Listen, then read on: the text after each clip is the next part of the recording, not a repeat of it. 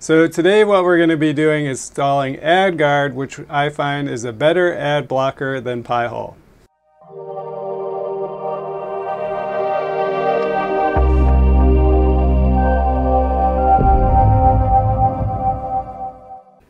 A special thank you to all my patrons who, without your support, this channel would not be possible.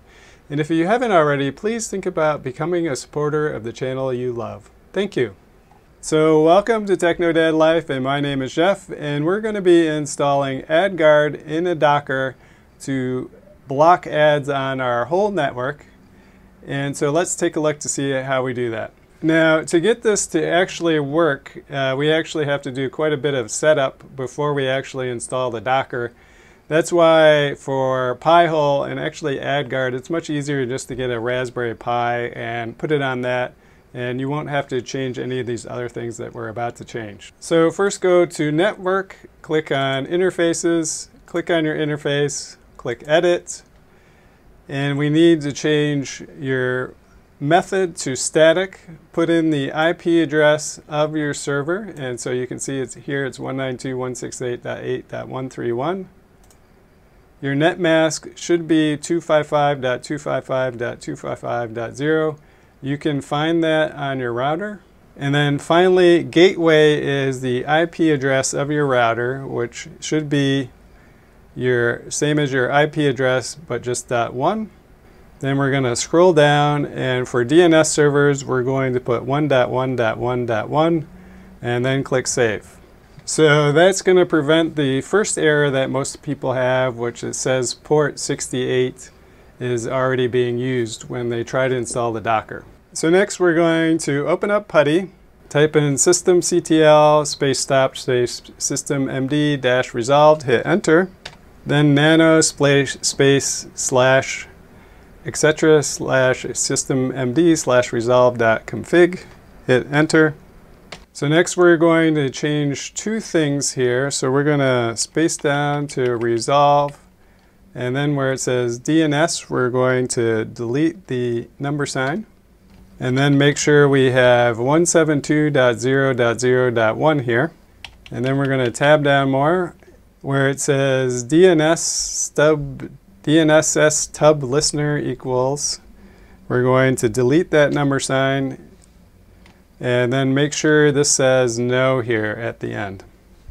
Next we're going to hit Control X, and then Y, and then enter. Next we're going to make a backup copy of our resolve, so we're going to type in nv space slash etc slash resolve.config space slash etc slash resolve.config.backup, hit enter. Then type in ln space dash s space slash run slash systemmd slash resolve slash resolve.config space slash etc slash resolve.config, and then hit enter. Finally, we're going to restart systemmd, so systemctl space reload dash or dash restart space systemmd slash resolve, and then hit enter. So next we're ready to install the container, so go to Stacks, Add Stack, call this Adguard, and then copy and paste in the container from below. We're just going to change a few things on here. You need to change your UID and your GID. For most people that will be 1100 if they're using Open Media Vault. If you don't know, go to PuTTY, type in ID and your username, and where it says UID, that's our user ID, and GID is our group ID, so 1100 for me. Then put in your time zone, and then we need to find our absolute path to our app data folder. So for this, go to Open Media Vaults, go to Shared Folders, and if it's not showing up already, click on the down arrow next to Relative Path, Columns, click on Absolute Path. Then right-click on the absolute path for app data, click Inspect, double-click, and then Copy. You can close that. Paste in your app data directions here, and then put in slash Adguard slash work. Then put in the same thing down here. And then you can click Deploy Stack. And it's time for a cup of coffee. Once that's done, Adguard will be here. And if we go to Containers, click on the piece of paper, we can see Adguard is on port 3000. So we copy our IP address, paste it in, and then put in :3000. Hit enter. Next we click Get Started. And then for port interface, we're going to put 3000 for us. Click Next. And then put in a username and password. Click Next. And then Next again. And then Open Dashboard. Now we're going to log in as our user with our password. Click Sign In. And so now we have Adguard up, but it's actually not connected to anything right now. So we need to take a note of our IP address. So ours ends in .131. Go to your router, find your primary DNS settings. And so we're going to change this to our server IP address.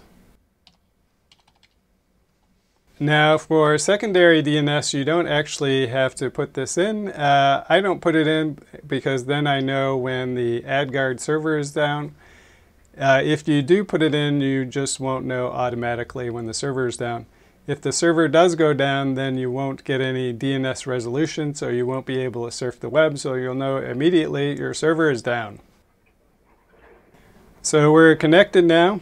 If we go to Adguard, this has stayed the same, so let's open up a web page. So if we go to cnn.com, usually there's ads on both sides of here. So let's go over to Adguard, see what happened.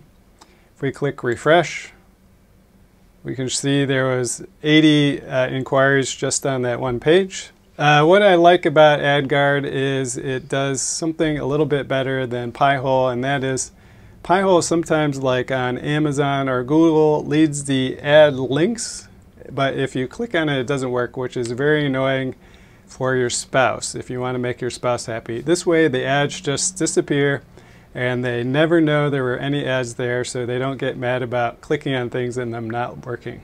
Now if we go back, we can see CNN is still making DNS inquiries and it's blocked 38 things. So there are other settings that you can change here. These settings work so well that I don't change them, but if you want to, there are many things that you can change on here. But you can change things to the point where things just don't work anymore. So be cautious about that. So that's it for today. Make sure you like and subscribe, hit that bell button. We'll see you next time, and you have a great day. Bye-bye.